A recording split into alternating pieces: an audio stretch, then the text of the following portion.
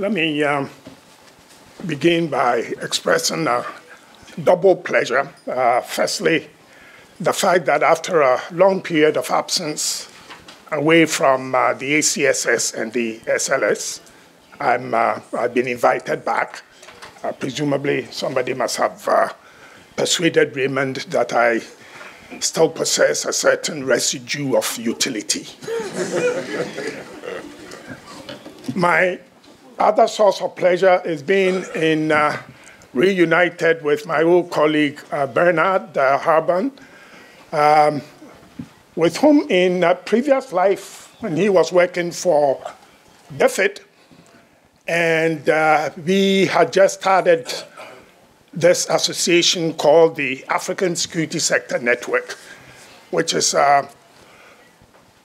really a network of public-spirited security experts who've been going around trying to support African governments and regional institutions like the AU and so on with security sector reform issues. Now, that gives a certain pertinence, I think, to the fact that we both appear in here, and that the presentation that he just gave and the book that they've just published, in a sense, carries forward some of the earlier work that we started with our own publication, which remains, I think, effectively the only one of that sort on military budgeting in Africa. What the World Bank has done, and this is a point that I want to mix into my own presentation, is two things that I find very interesting, not all of which are publicly acknowledged. The World Bank and the IMF did a lot of work in rebalancing the political relationship between ministries of finance and ministries of defense.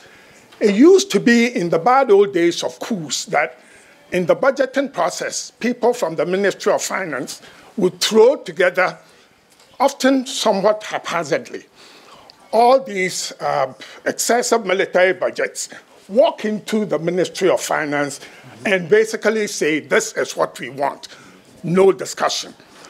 Under the programs of structural adjustment and so on, the World Bank and the IMF now step in and say, look, we have to have financial discipline.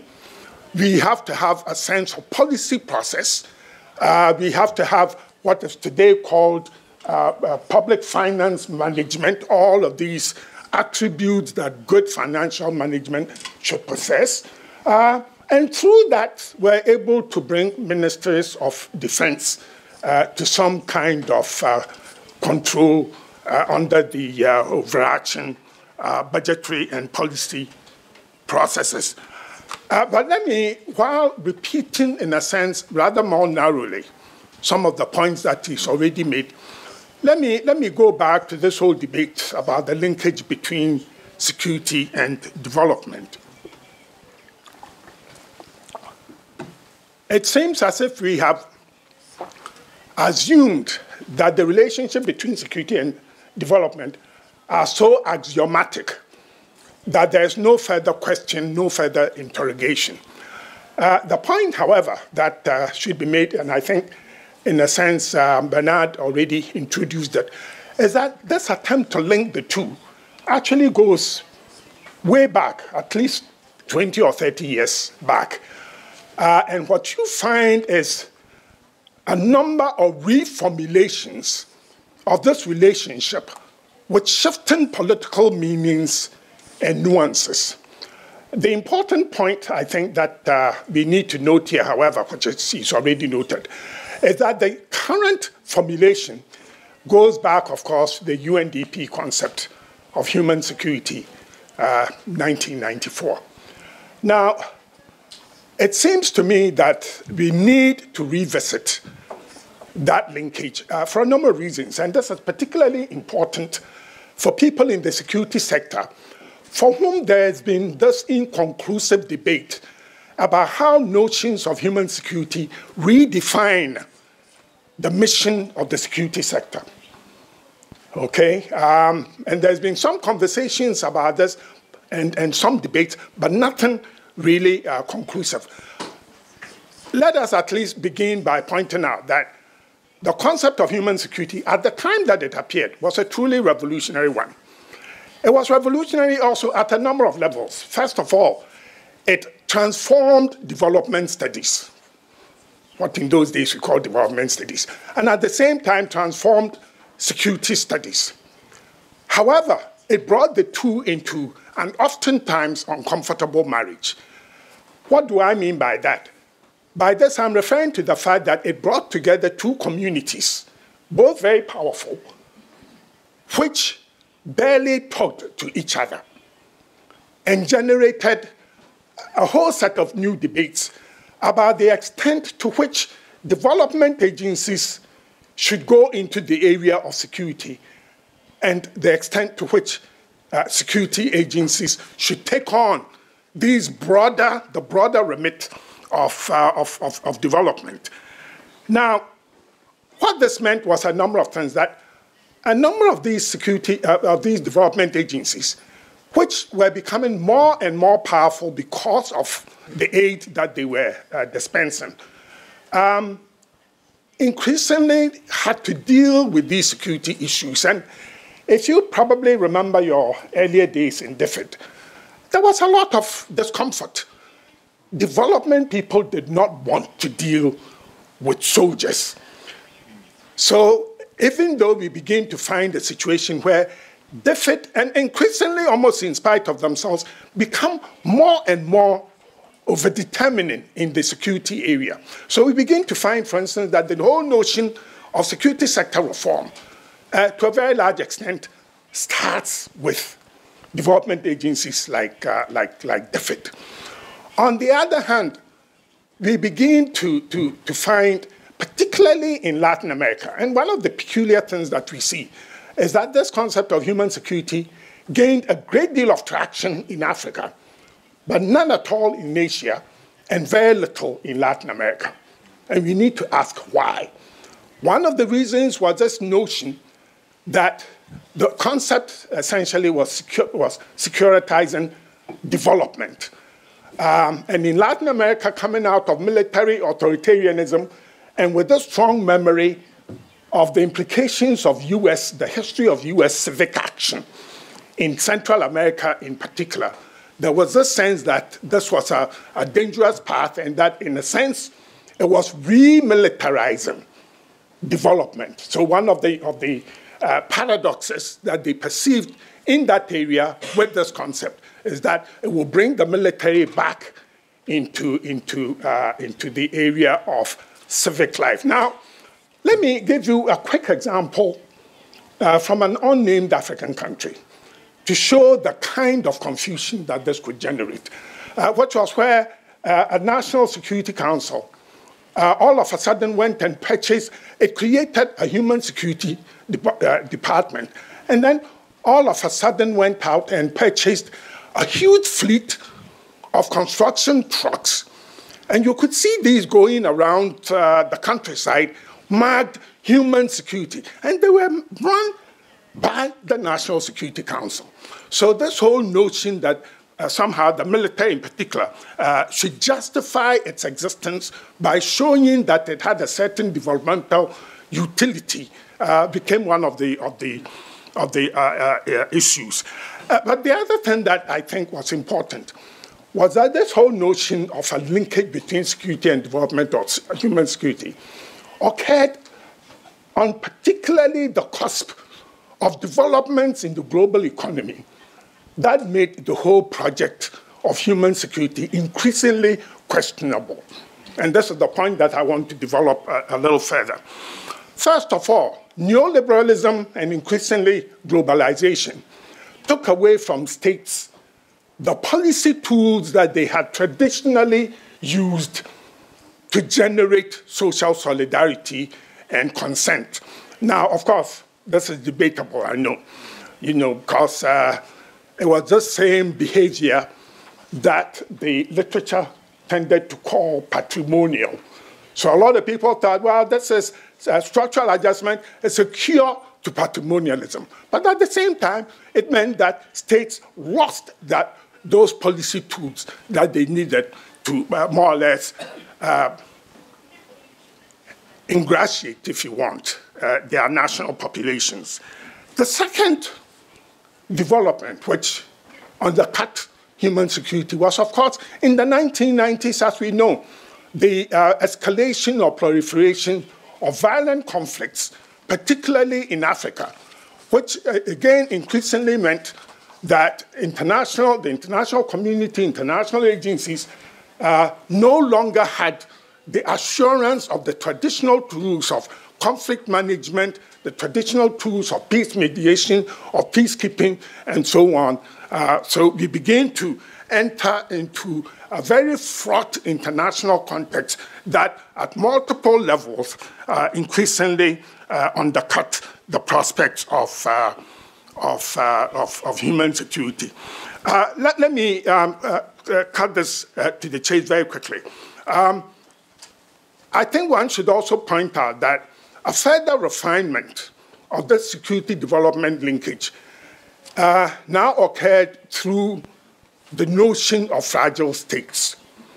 In other words, the question was now asked, why is it that we get neither security nor development? And the answer was fragile states.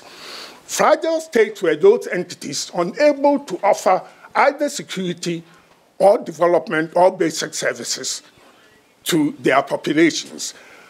And we begin to find the international community increasingly focusing or refocusing on fragile states, with a number of consequences.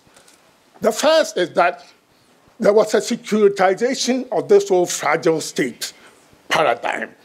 Fragile states were seen as a danger increasingly to international security. Why? Because they harbored terrorists. You remember when Osama bin Laden was in Sudan and Afghanistan and so on. So dealing with fragile states becomes increasingly a focal point of US foreign policy in particular, and increasingly the whole international security system, the UN included. Now, paradoxically, this whole notion of dealing with fragile states increasingly also runs aground on the structural fragilities entailed in lack of development. If you look at all the post-conflict states and the reforms and so on, even when those reforms are reasonably successful in countries like Sierra Leone, Liberia, and so on, what increasingly undermines this whole progress or progression is precisely, of course, lack of development, low social indicators, and so on. But the important thing now to bring to our attention is the increasing divergence of security issues and development issues, for a very simple reason, that the international community is now so focused on stabilization and restoring state authority that the whole network of the state system in the international order is focused on reasserting command of this domain. At the same time, interestingly, because of globalization, states have less and less control over international financial and economic flows. So in other words, at the same time as states are galvanizing to deal with the issue of security through primarily and principally the restoration of state authority, they're losing control over economic circuits. Now, this is not just an African problem or a third world problem. We cannot understand what is happening with France in the last elections, the US with Trump, and this whole complaint about globalization and so on without understanding that this is where states, in essence, are losing control over the global environment. Two final, very quick remarks. African growth patterns are verifying this conflict or conflicting outcomes for so-called development on the one hand and security on the other. If you look at the international trade of African countries over the last 10 years, so at least between 2004 and 2014-15, we find that Africa actually had the highest growth rate of any continent. However, there was something wrong with this growth rate, the whole thrust of growth. Firstly, it was predominantly commodities, which meant that African countries were losing the resilience and the integrated nature that African governments had worked on for so many years. Under the thrust of globalization, African economies, in other words, have shrunk back to a commodities base. That's point number one. And therefore, this, again, is a principal element of fragility. The second element is that this growth was non-redistributive. In other words, we begin to see where inequalities are increasing, unemployment is increasing, and basically we're dealing with what people call non-inclusive growth. This is particularly manifest, of course, with what youth unemployment. And that's why we see this paradox, that at the very time that African economies were growing most rapidly, you also get this mass migration, this dangerous migration, particularly of young Africans, and this whole rush to go to Europe or abroad or whatever. So what it means is that this particular form of growth actually intensifies marginalization and alienation. So clearly, the point I'm making is that, in a certain sense, we get a departure, not a convergence of security and development, but the departure of security and development. Finally, then, the rather difficult question that we will be discussing, which is, what does this all mean for those of you in the security sector? What can people in the security sector do to promote a linkage between security and development? Frankly, probably not very much. This was an issue that we discussed a lot in our Ghana workshops. You know, what does human security mean? How does it change the mission of the security sector, and particularly the mission of the military? Obviously, the whole notion that, therefore, the military goes back to taking up development tasks is a non-starter. But then what is the response?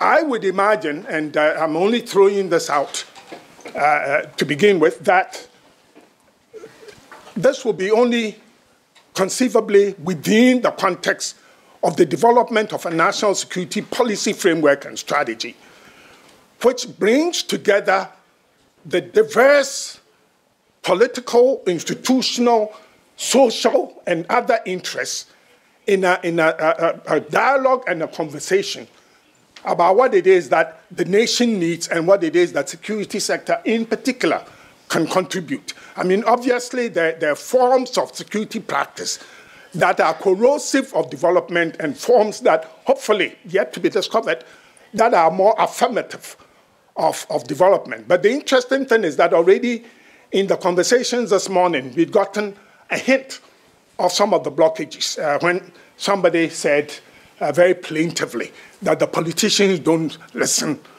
to security people.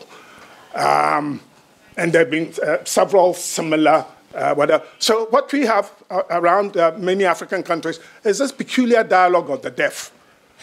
Okay, so military people in particular constantly complain that when they have a strategic framework commended to government, government hardly ever listens. And unless we break down these blockages, and I think, of course, that this environment is very productive, far away from the constraints of our own environment back home. And there was somebody who said, why can't we have these conversations back home? They cost money, for one thing. And as Chester Crocker pointed out this morning, whenever you mention money, Africa has to go abroad to look for funding and so on. But this is where we need to begin to look. And I hope that we can pick this up in a way that is familiar to your own experiences.